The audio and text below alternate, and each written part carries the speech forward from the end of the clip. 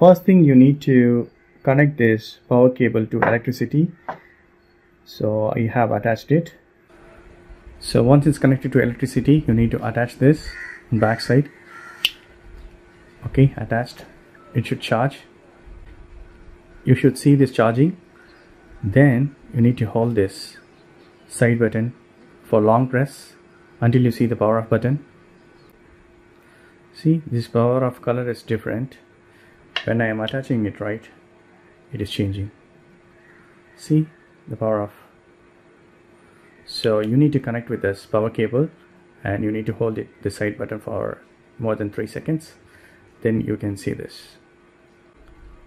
Hold it for some seconds and remove it. Remove the finger, then you can see this. Erase all content and settings. You can see these options. Erase all content and settings. You can tap it. Are you sure you want to continue? All media data and settings will be erased. This cannot be undone. You can cue OK. I'm going to show another way. So it's on right already. So you would have connected your watch to your iPhone. So you need to go to this app, watch app, open it. So just scroll down. You can see this general options. Click on that. Just scroll down. You can see this reset button. Click on reset. Erase Apple Watch content and settings. So I want to tap on that.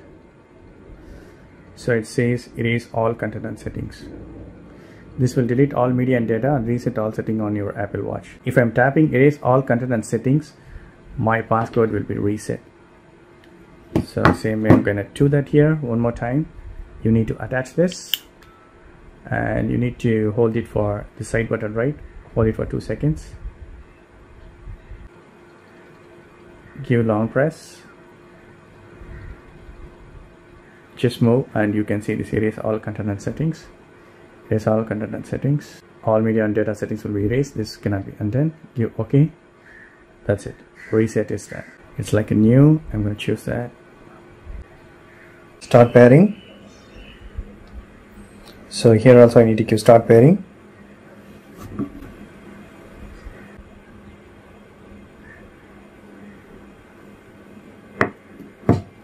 So I need to queue skip and update and continue. Restore from backup. So this was my last one. Choosing that, continue. Or even you can give setup as a new Apple Watch. I'm restoring it from backup. So you need to provide your user ID and password. Click on agree.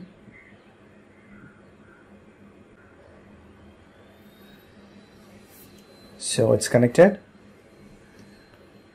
Okay. If you want, you can create a passcode now, or you can just choose don't add passcode. So skip this step. Continue. Continue. So skip this setup. Continue. Apple Watch is syncing. So give OK. So it should complete 100%. So setup is completed. Give OK. That's it. Now my watch is connected.